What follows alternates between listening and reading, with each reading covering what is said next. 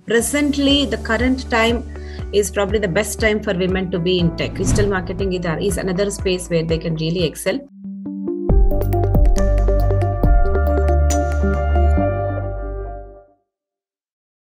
Hi everyone, welcome to this Women's Day special episode of TOI Business Bytes.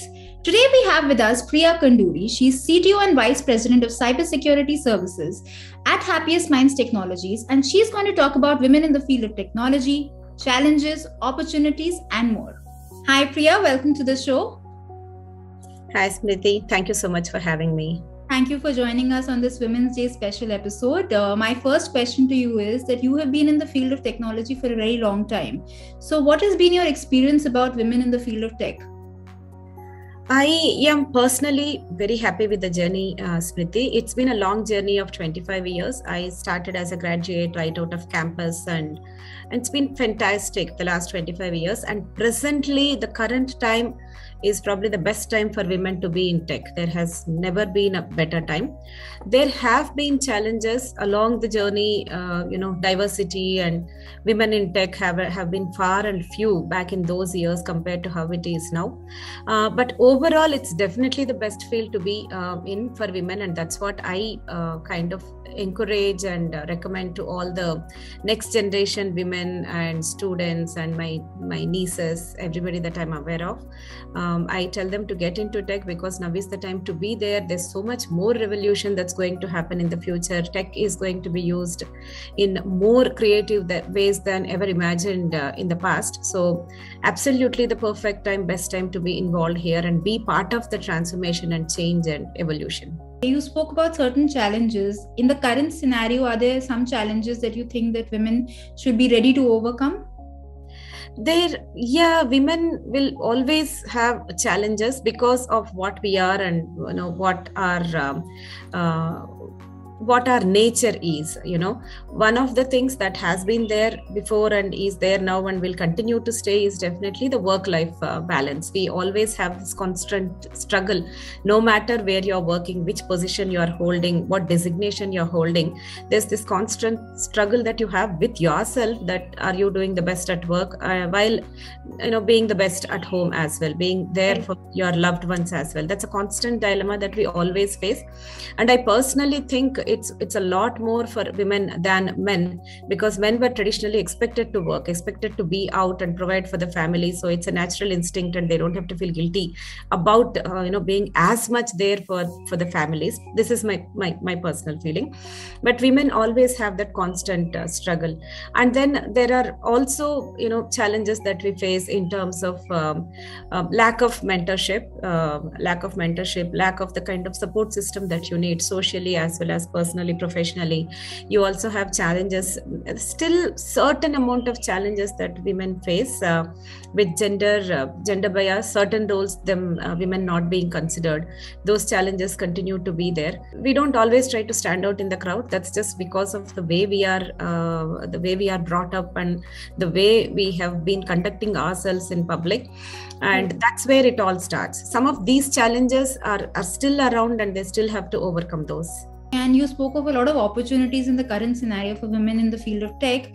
So if I have to get into, or if women have to get into the field of technology, what are the streams that are best suited for them right now? There are plenty of fields, especially fields where you require a lot of interpersonal skills, communication skills, leadership skills, creative thinking. Those fields are best suited for women. For example, automation is one area which is really going to dominate the future of tech, and women can do really well there. Analytics is another space, and once again, the whole world future is going to be all divided by ruled by predictive analytics and forecastive analytics. There's a lot of scope for women to get into those fields, and that kind of thinking they'll have to cultivate from their graduation days. But then that's one of the fields that's really good for women. Another field definitely is digital marketing. Gone are the days of printing and any other kind of media, and it's all digital now. I have once again personally seen women really excelling in that space, and that's once again going to be the future of any marketing. Digital marketing is another space where they can really excel. And a good number of managerial positions, leadership and managerial positions are really good, especially in tech for women, because that requires a lot of interacting with the customers, interacting with your teams, bringing it all together, keeping the morale up. Those positions will become more and more critical as we move forward because of the global nature of work, because of all the issues and pandemic equivalent issues that we've been going through. These positions are going to be very critical. And the last field that I want to highlight is the field that I have been working in. I belong to cybersecurity industry, and I've been doing work in cybersecurity space for the last 25 years. And once again, I personally think it's a very good area for women to be engaged in, because it's very challenging. There are not many women in this field. We encourage more and more women to come and participate, and that could be a really interesting field for women as well, because that also is going to transform into many more ways in future. Cyber forensics, investigation, there are a lot more areas that are going to emerge, and another area that women really should take serious and get into. Okay, you've been in the tech world, so do you think that the glass ceiling has been broken in that field?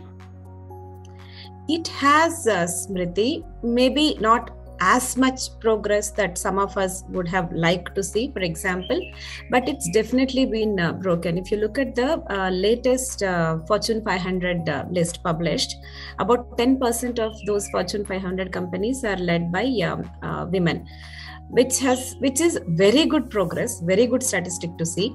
And also, as of today, about 20% of CIOs in the top 2,000 companies are women, which is 20%.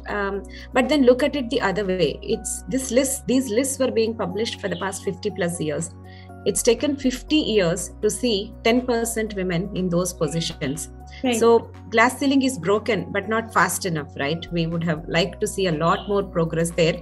And if we go at this current pace, it will take 100 years for women to be holding equal number of positions at the leadership levels.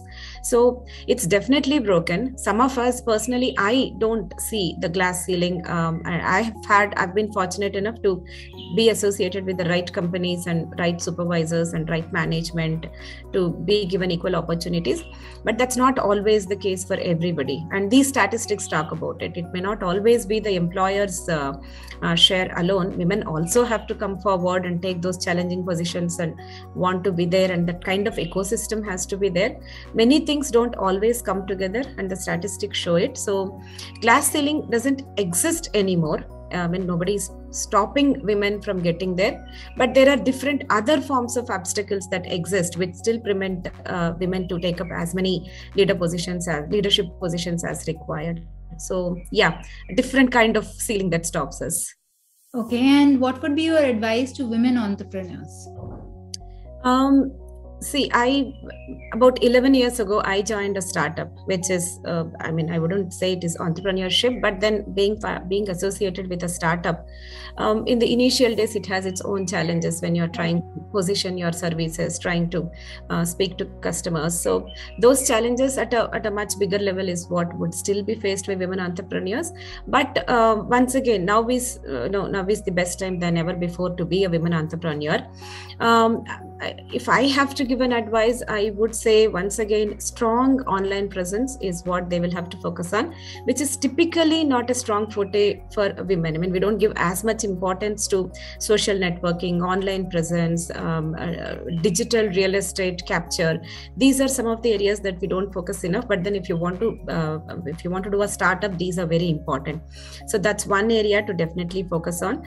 And a strong network. Building a strong network, especially a network of promoters and investors and allies, those are very, very important. Once again, more important if you want to do a startup, definitely. And it's not going to be easy. There will be a lot of rejections, a lot of things not going well in your way. So constant pursuance and perseverance and staying strong is the kind of attitude that they have to build. And most importantly, definitely find out your sweet spot. thought and go to market, have a very clear vision of what your products are going to be, how different are they from the others, what is your go to market strategy, USP, what are your long term goals, and how they are divided into multiple shorter term goals.